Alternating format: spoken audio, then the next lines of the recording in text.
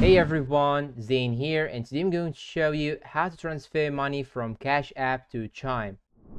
First thing you should do is to simply open your Cash application on your phone. Then once you open it and go to the home page, you should now click on your profile icon on the top right corner. Then it will show you this page, and now you have to scroll down till you get to this option right here, linked banks. So click on it, and after that you will have to click on link debit card. Then it will show you this page. So here in my case, I will click on no card. Then it will show you this page. Click on continue. So you should type here in the search bar Chime. Then it will show you here this option. You just have to click on Chime. Then once you click on it, it will ask you to enter your email and password on Chime application, and after that your Chime account will be connected to your Cash App on your phone. So by this way, when you click on cash out on Cash App, Chime option will be displayed and you will be able to send your money to Chime.